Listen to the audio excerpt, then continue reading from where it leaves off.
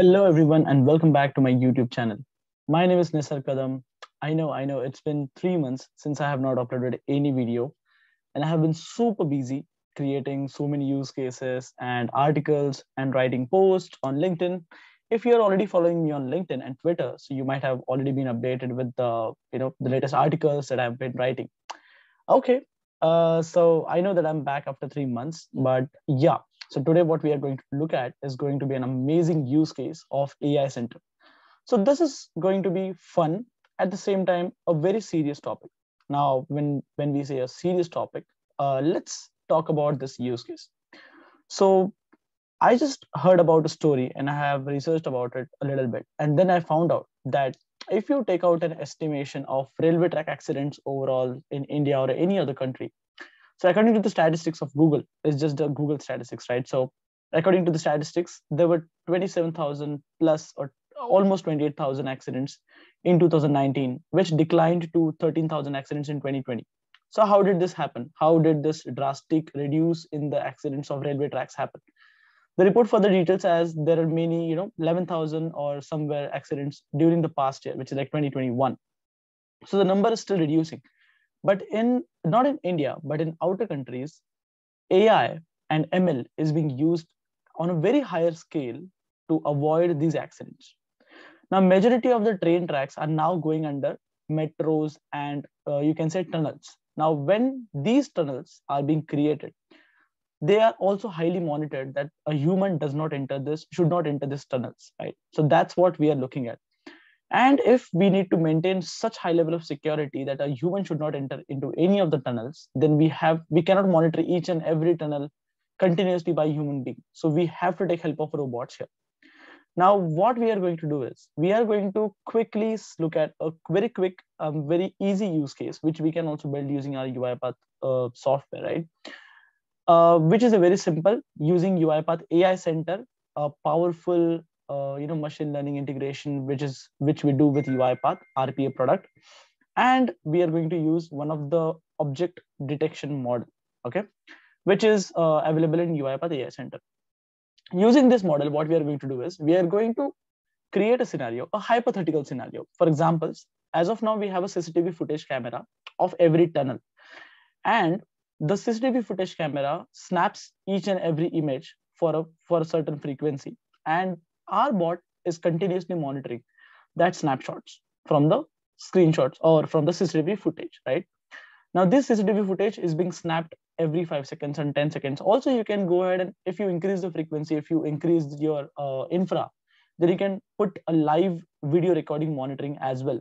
But the whole intention is to alert immediately any security nearby that a human has entered into a tunnel. And once human enters the tunnel, then immediately that security email will be sent to the nearest security department. Each and every tunnel will have their own robots running and will be monitoring continuously to verify whether a human is detected inside the tunnel or not. And the CCTV cameras obviously are 24/7.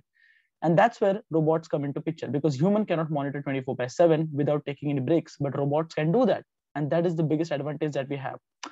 Okay, a lot of talking now. Let's quickly get back to actually working. So what we have created. So we have a very small UiPath workflow. What it does, basically, it collects all the images from the CCTV snapshots. As of now, I have captured a couple of only sample images because we are creating a hypothetical scenario. If there are no images, then it will simply close. Obviously, there will be images, but it is going to be in a loop, right? So detects intrusion in each image. So for each image, it will try to detect any intrusion. It will try to predict if there is any human in a region where it is not supposed to be, okay? And if human is detected, obviously, it will immediately inform security department by sending an email. As of now, I have just kept a very simple, drastic, small email to my own Gmail ID. And then it will go ahead and check the next frame. And again, similarly, goes back and checks if the next image is available or not. As simple as that, right? And for this, I have used object detection machine learning model. Now, let's go ahead and let's quickly start. But before starting, let me show you the data. So in the output data, there's no information.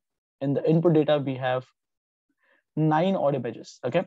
So the first image is P1. I have just captured this random images from Google. Obviously, nobody's going to stand like this on a railway track, but yeah, this is a human being on a railway track. This is a human being inside a tunnel. This is a human being. There is a human being also, but here there is a helmet. So let's predict and let's see if bot can detect this or not. I captured these images from Google because these are the only images I got for a human being inside a tunnel. Okay. Now here there is somebody surveying it inside the tunnel. Now here there's no one. So this is going to be a clean sheet for the robot. Here there's no one. And here there are a couple of more people, like more than one or two. And here there is a image of a person, but it's very radical, small, right? Now let's run the bot for all of these images and let's see how much time it takes, first of all, to detect, and then what kind of information it sends to the robot. Okay, that's what we are going to check. So let's quickly go ahead and let's say run. Now, as we have executed, let's quickly go to output. So that live, we can able to see what is happening. Now here, currently, I'm not using any kind of, you can say, on-premises infra. I just have a cloud-based AI center, which is also trial-based. So that's why, I don't have a GPU. Obviously, that's why the processing is a little bit of slow. But if you have GPU, it's going to be much, much more faster. So as you can see, the first image is already processed and it has already detected with the 98% of accuracy that it is a person. Okay, even though a person is not that clearly visible, the face is not visible, but obviously from the figure and from the legs and hands, it is visible that it's a person. In the second image, as you can see, I'm zooming in. You can see that with the 99% of accuracy, it has predicted that it's a human.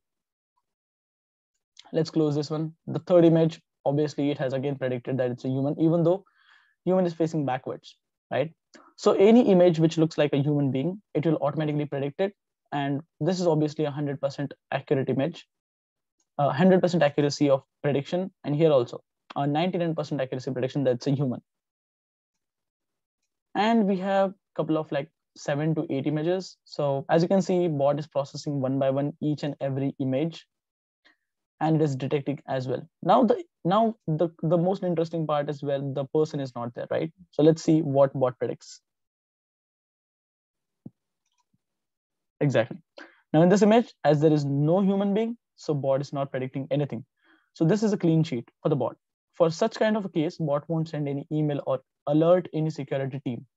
We can also take help of physical robots to keep detection. And as soon as a human being is detected, that security bot can, a physical security bot can, create awareness that please get out of this tunnel or exit as soon as possible, some kind of a message so that this human is informed. Okay, now the bot has processed 1 minute 55 seconds for 7 images, and it says closing because of no more processing data.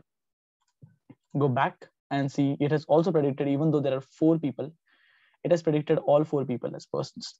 That is perfect. Now, what kind of a security message it will send to the security team? As I told you, I'm just creating hypothetical scenario. So I have sent an email to myself. Now there are these images, 6 emails.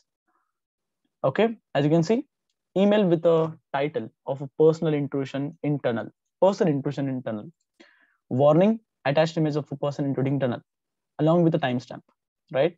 Now this email obviously can be modified and can be, even more better. And this is not supposed to be just an email. It is supposed to be like a dashboard, live dashboard, where immediate intrusion will be sent. All 6 images I have got over the email.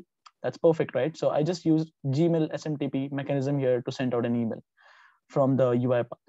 So this is the use case which we have talked about. Now this use case can be highly scaled and used beyond just tunnels, and can be used on many of the platforms, such as, wherever there is a restriction for a human being, that a human is not supposed to be there. For example, electrical power generators, or any warehouses where human is not supposed to be there for a specific period of time, for example, or maybe for a full day, or maybe it is not at all important for that human to be there, right? So in that cases, you can use CCTV footage to detect a human and to avoid human being there. And to avoid the huge ambiguity of a human detecting all this, we can put up a robot. That's the simple idea and the whole idea.